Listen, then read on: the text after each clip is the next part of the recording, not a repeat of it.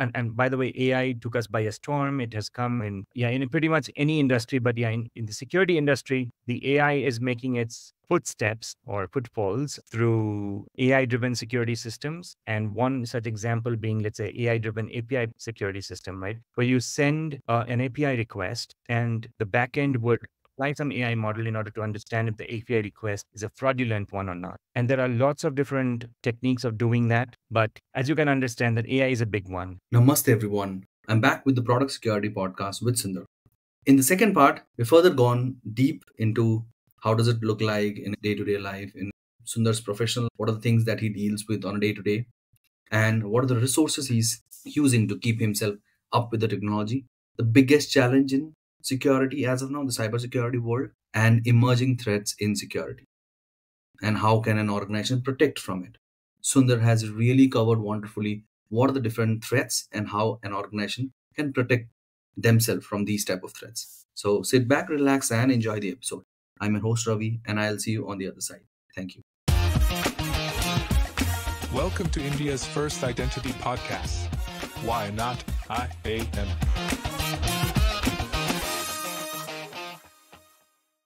So the next thing is when you talk about security and you did discuss about your day-to-day responsibility, can you walk us through the process of identifying and mitigating a security vulnerability in Ping Identity's product? Like, how does that process look like? Where do you find? What do you do next? Do you put up your own CV? How do you reach out to customers? At what point you tell them? And like when I've seen recently, we are also putting up some patches, right? And then there is a duration given to customers, like 3 months, 6 months. What makes you decide that 3-6 months period? In Ping Identity, what the process that we follow is, first of all, we identify a vulnerability from different sources. Like it could be from code review, it could be from one of our scanners reported us something. Let's say one of our scanners, reported us a CVE, a critical one present in some of the third-party libraries or something like that. And we would immediately go and work with the engineering to fix it if it is a critical one, or depending on the severity, like I1, we would work with them, and depending on the service level agreement as well, or in the SLO, we would go ahead and fix those, and then we would notify our customers about the vulnerability that's present in our product through something called a security advisory. So we publish to all our customers, and then the customers go and notify their security teams to research on it and their SRE teams to upgrade the software with the patch. So that is the general process, although I simplified it a lot because this is like a part of the process. So I don't want to get into too much of details, but this is generally how it works. We determine vulnerabilities from various sources, and then we work with the engineers to get it fixed. And once it's fixed, it's pushed out to the customers, and we have a service agreement with the customers. Like we got a template, we got a process in place, we got a kind of guideline that we need to follow in order to responsibly let them know about the vulnerabilities that are present. And that's what we follow essentially. Okay. Yeah, that makes a lot of sense. That actually gave us a pretty good idea of how the whole process would work, also from a customer perspective, right?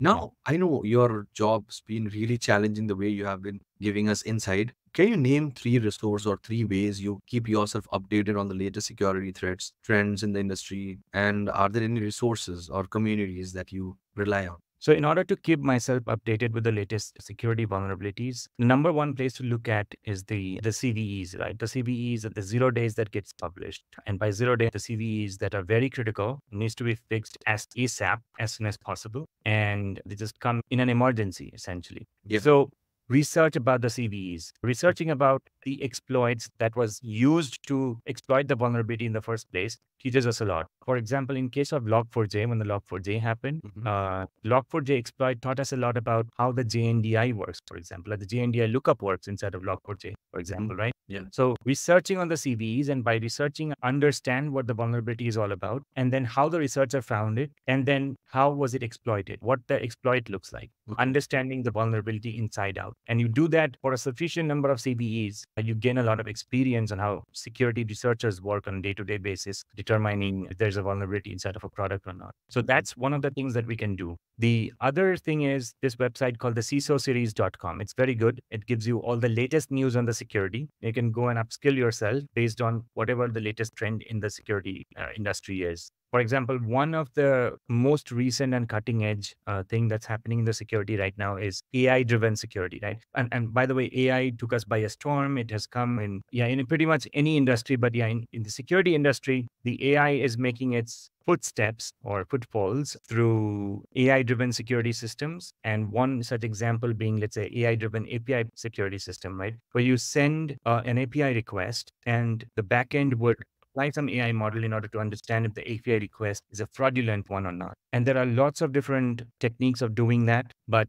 as you can understand, that AI is a big one. The other one is, for example, cryptography, like quantum cryptography. It's becoming one of those things that everybody is talking about. Like, how do we ensure that our product is quantum ready, right? Even if we get the quantum computers, a practical quantum computer up and running, how do we ensure that the existing cryptography suite that we are using in our products don't get broken into, right? So like this, if you want to understand the trend in the security, the CISOseries.com is a very good website. Okay.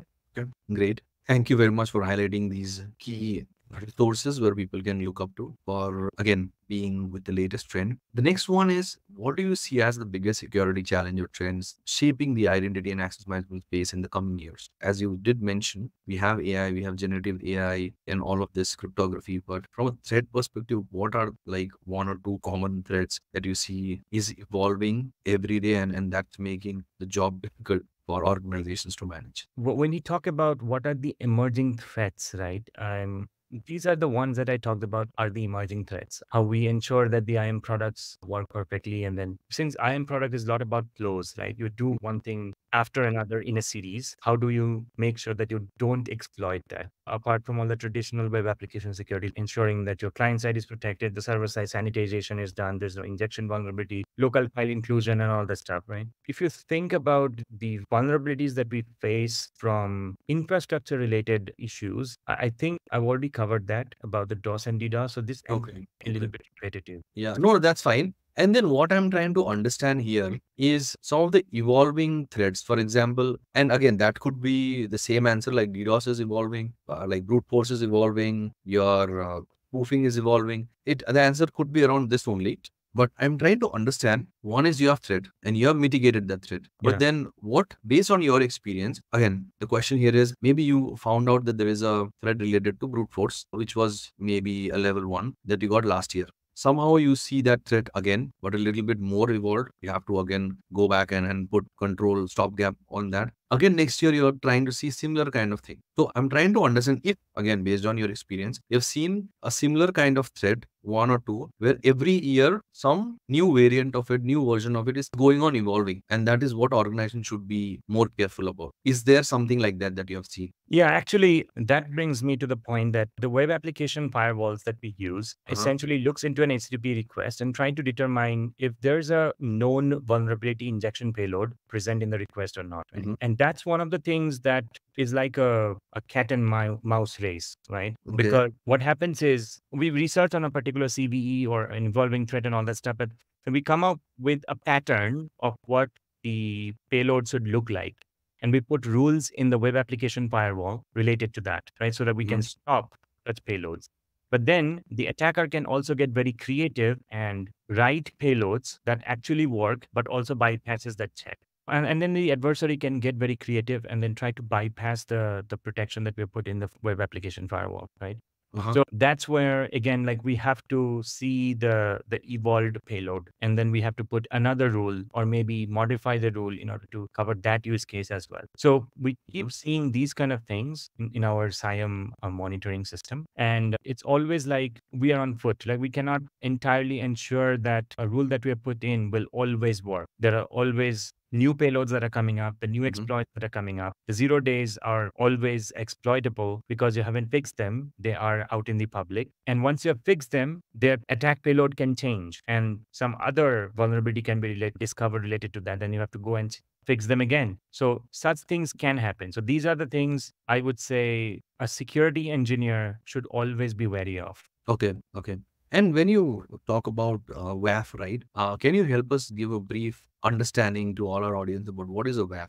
So in the WSI model of networking, a network firewall would look into the TCP connection, right? And the IP packets, for example, the TCP parameters, the IP parameters, the MAC parameters, it would do all of that. And then it would try to determine where is the packet coming from. It can do everything up to the TCP level, right? But then you have the TLS and you have the application level data that is encrypted because of the TLS. So a network firewall does not understand the context of the application itself, right? A network firewall works on the IP address. Where is this packet coming from? How is it routed, right? Does the packet have any indicator it's a malicious packet? That's what the network firewall looks at. On the other hand, a web application firewall looks at two levels above that. One is the pseudo level, that is the TLS. So first of all, a web application firewall takes a packet, terminates the TLS, understands the application data. It actually reads the HTTP request, it reads the headers, it reads the body, the parameters present inside of the body, right? It reads the path and the parameters present in the path. And then it tries to understand whether the HTTP request that came in has some indicator of attacks or indicator of compromises in it. So that's what a web application firewall does, right? It works at the application layer level. One of the things that a network firewall cannot do and a web application firewall can do is, for example, determine a stolen token, right? If you're using a stolen token in a cookie or an authorization header, your network firewall would not stop it. But your web application firewall will be able to stop it because it knows the application data, if that makes sense. So that's what your web application firewall is all about. Okay. That gives a very good high level overview of, again, you did beautifully cover of a difference between firewall and WAF also. That makes a lot of sense. And now this is mainly for organizations, right? Like I know a lot of the organizations are trying to look for implementing an IAM solution, right? But at the same time, your knowledge has given a new perspective of how security and why security is more important, right? So can you give, and this is for all the organization, the different leaders that are hearing these podcasts, like what are the 5 security recommendations that you want to give to organization? Like, and you can cover any length and breadth. Maybe it could be around like protocols to use. It could be around why should we use a WAF, how to prevent brute force, why they should choose an on-prem versus a cloud solution, anything. Like if you can name the 5 best security recommendations that you want to add on. Sure, Abhi. You mentioned about top 5, right? Top 3, 5, whichever you are comfortable. Basically, it's like a recommendation, right? That you would look for kind of a recommendation for the leaders, right? Yes, if they are setting up an IAM system, what should they consider? Not just buying an IAM product, and there will be some security along with that, but what recommendations that you want them so that they can improve their security posture while they're setting up the IAM system? Okay, makes sense. My top, I don't exactly have 5 points, but maybe 3 or 4 points. The top recommendations for the IAM space would be, first of all, have your security team work in parallel with the engineering, right? Because you want your security team to give you the leverage from the security side, because if a security problem arises later in your development or release lifecycle, it'll become a big impact on the business, right? So have your security team work in parallel with the engineering and let them be deeply integrated into your DevOps and release and monitoring and processing cycle, right? So that the entire dev release ops process is present with the security team beside you. So that's number one. That will help you get all your pieces that are required for a enterprise security setup at the right time and at the right place. Okay. Yeah. Yeah. And number 2, I would say it's never a good idea to, not exactly never, but most of the times it's not a good idea to use either a SaaS-based IAM system or entirely on-prem, right? Always a hybrid IAM system is the better solution. And most of the customers would actually prefer that. And by hybrid, the customers get to own their identities. Their identities do not leave their system, right? There's like a standard federation delegate server that kind of takes their identities and logs one particular cloud system in, which is highly trusted. And then that cloud service, which in case of Ping Identity would be Ping One, that Ping One would now log your customers into your cloud applications, right? But you don't have to share your identity database openly in the public. You don't have to expose your Active Directory or any other directory server that you're using. So a hybrid IAM system is always most probably the best approach. And it gives them options also, right, to build their product. Like, for example, one of the use cases that I've seen is most of the applications which are SaaS, they are comfortable moving them directly into a SaaS solution. And if it is something where they need there are complexities in integration or something that they have hosted in-house, for them, they would prefer on-prem IDP solution. This is Again, not every organization uses, but one of the use case of a hybrid IAM system. Yeah, that you are absolutely right about that. Yes.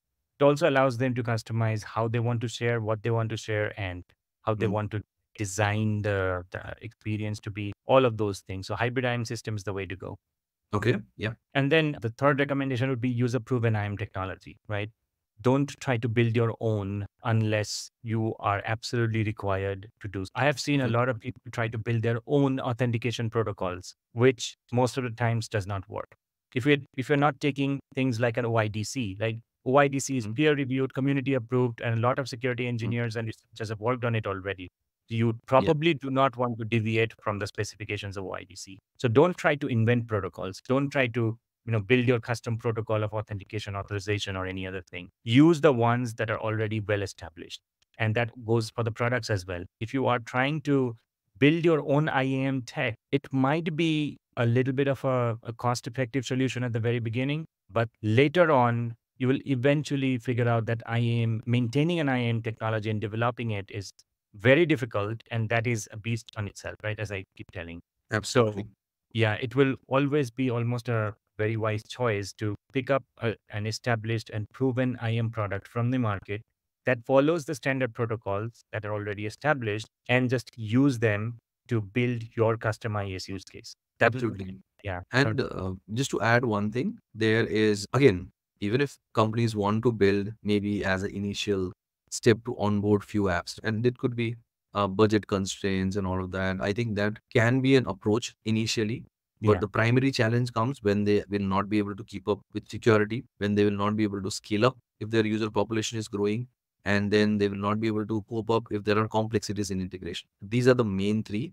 And the most important one, compliance. If there are compliance requirement, I am pretty much sure homemade IAM solutions have not been able to match up to what a commercial product does. absolutely, absolutely. And this brings me to the next point as well. Imagine a startup is just building their homegrown iron product because they have budget constraint and they want some, cost cutting on that front. Even if they comply with the established standards like OIDC or SAML, these protocols are built in such a way that tomorrow you want to swap out your own IAM server with some established IAM server, the integration is still seamless because of how you follow the protocol. Yeah. But don't try to build your own protocol is Mm. what I keep telling people. Like I have seen a lot of people trying to do things like make a jot and send the jot on the client side and then verify the jot. Okay, you are done. And they call it an authentication. But there's lots of complications with the jot itself, for example, right? So don't try to build your own protocol. Follow the things that are peer reviewed, community approved, and followed by pretty much everyone. Follow the standards. What I keep telling. Absolutely. And that is one of the reasons why an organization would grow strong in their security posture or IAM posture by just following the standard and being updated with the compliance and security requirement. I think that is the basic that they can do, even if it is a small user base or a bigger user base for any organization. Yeah, absolutely. So, yeah.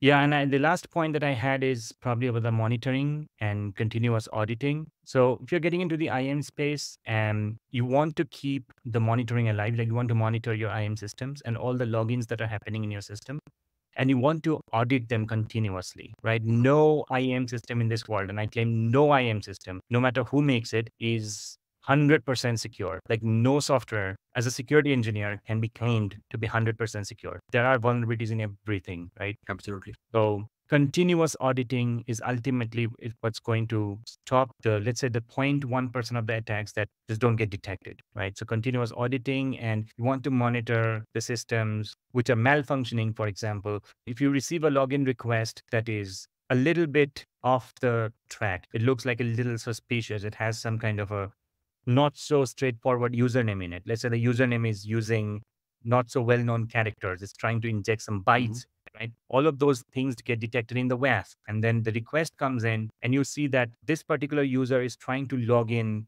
let's say 100 times within a span of 5 minutes. Those sort of indicators come in from different sets of tools, right? So we need some kind of a centralized monitoring and correlating so that we can continuously audit a particular identity in context against impending attacks so that we can claim that, yeah, this particular identity is behaving oddly, behavioral monitoring.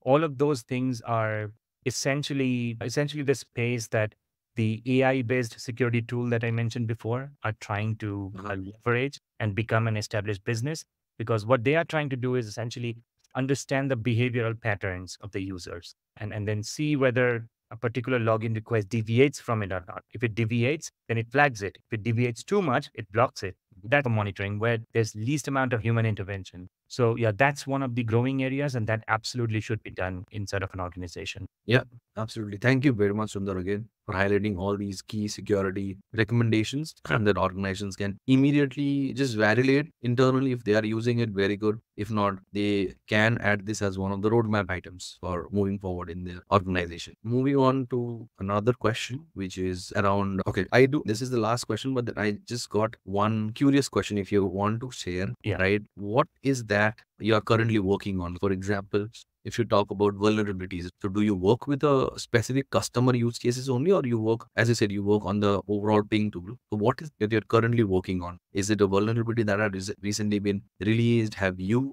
found out something and you're working on it? Kevin, is it something that you can share with us? Which Right. component, which product set you're currently working with? Yeah, I can share with that because that's anyways public. Mm. Yeah, the current set of tools that I work with are Ping One Da Vinci, the Ping One platform, Ping Intelligence, yeah, Ping One MFA, and some of the internal microservices of the Ping One platform. Those are the Okay. things that I take care of. Okay. There are other product security engineers on my team who take care of the other things that Ping One has, the Ping Identity. Okay. Okay. Great. Great to know all of this. I know a lot of people are familiar and they are using it. And thank you very much for making this product really safe for the organizations, right? Because of the regular grinding of product security engineers like you who's actually putting that extra step to make products secure and make it really valuable for organizations to use it. Yeah. So thank you very much for that, Sundar. Yeah, So yeah. It's my pleasure. moving on to the last question, which is what advice would you give to aspiring security professionals who are interested in pursuing a career in product security engineering? I think it's a bit of a generic question, but again, like if you want to become a product security engineer, first of all, have developer experience, right? Mhm. Because it's absolutely important. And once you have gained a little bit of a developer experience, start understanding traditional security, penetration testing, web application security, all the recommendations that OWASP gives you, all the recommendations that you would ideally follow in a traditional pen testing setup like reconnaissance, right? And then probing. Once you're probed, how do you identify the vulnerabilities? Once you identify vulnerabilities, how do you write an exploit? All of those things, right? And then build a habit of persistence. And I keep telling this inside of the security career and at the end of the security career, at the end of the day, one of the things that affect us the most is a burnout, right? Because you can learn a lot, you can try finding a lot of vulnerabilities, you can keep trying, and there can be weeks, months, if not years until you find something, right? Okay. So you've got no scope to be demotivated. Don't be demotivated. It's okay because security vulnerabilities are not like sprints that you have to complete. You have to find 5 vulnerabilities in this sprint, right? That's an absurd claim. I Mhm. can only find it if it is there. It's a very tiring job. Sometimes it can lead to burnouts. Sometimes it can lead to disappointments if you don't find too many vulnerabilities. But yeah, if you don't find a lot of vulnerabilities, if others don't find a lot of vulnerabilities, congratulations to the security engineers, you're doing a good job, right? So one of the things that I keep telling for budding ProdSec engineers is that persistence is the key, right? We have to be very persistent and very patient. Apart from all the continuous learning and keeping ourselves up to the edge of all the new technologies that are being developed on all things. Okay. So this was a really good insight, and I hope this entire episode was very valuable. So for all our listeners, and I really want to thank you again, Sundar, for taking out time talking to us and not just having a very high level, but also we went through a lot of deep dive into different topics. And right from the time where someone aspires to becoming a product security engineer to the time on how they can apply skills that they would need, what would they do in day to day challenges. This was a really a golden knowledge hour, I would say, that I just spent learning from you. So thank you very much, Sundar. I hope this becomes one of the best episode that I have recorded so far, and people will be able to get a lot of value out of it. Thank you, Sundar. Yeah, thanks for having me on this podcast. It was a really pleasurable experience. Sure, thank you, and I hope I'll be able to do further more interesting sessions with you by picking up some interesting topics in the future. And again, this is just in general. I just wanted to talk on with you. So I'm trying to do a round table, Sundar. So will you be interested to join us? I have Krish, who was my first sale point consultant, right? My first podcast guest. Then I have Sanjeev, who is currently the head of India and APAC Ciderus.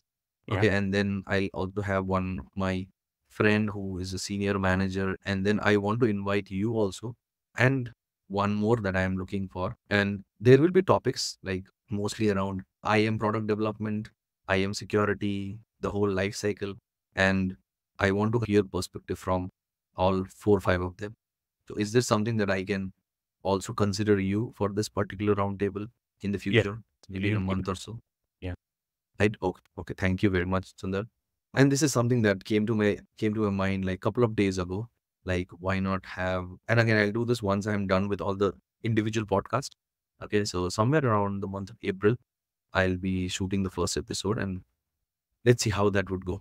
But I really enjoyed Sundar, and I hope I was a nice host to you, and I Absolutely. Let's asked talk about that. relevant questions, and I did not bore you. No, no, So, absolutely. but anything that you want to add, any last words before we wrap up for today? No, the last, not quite a parting word because we are, anyways, I hope Mhm. to do this again and again because I enjoyed the podcast so much. Thanks for having me here. It was really enjoyable.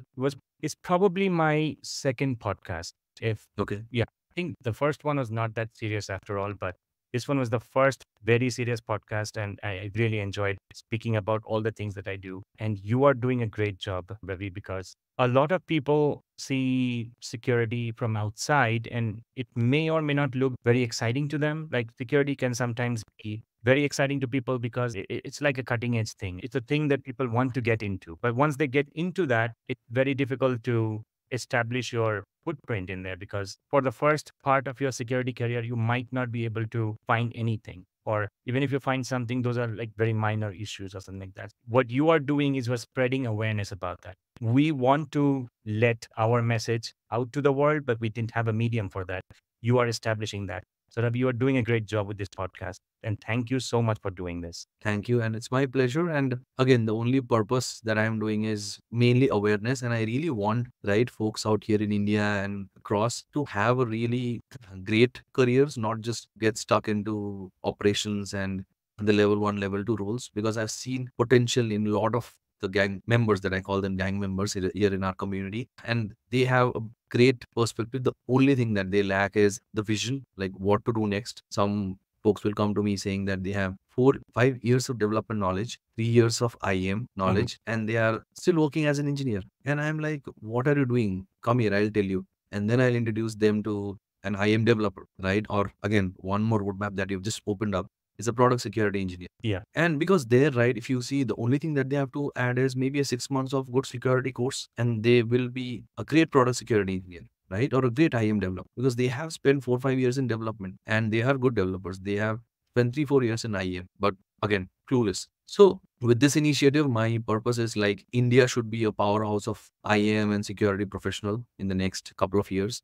And if we are able to achieve that, and I believe every organization will be able to benefit from these things, because I'm trying to make sure that through my tutorial sessions that I'm giving, the free IAM session, I'm creating a base in everyone saying this is the bare minimum you should know if you are an engineer or a specialist or anything, right? From a security and IAM perspective. After that, you can move on and do whatever you want. Eventually, that would make or take a lot of burden from a lot of service and consulting companies where they are still struggling to build that mindset in the engineers and analysts that they have. So Yeah. let's hope that our target is achieved. And then every day, every week, at least I would say, I hear community members coming out and sharing their job success, right? That they are getting. Yesterday only, one of them said that she got placed. So another another feather in my cap. That's what I consider as an achievement for myself. Yeah, Let's hope absolutely. this The big continues. achievements. Yes, definitely. If you're helping the community, nothing can be greater than that.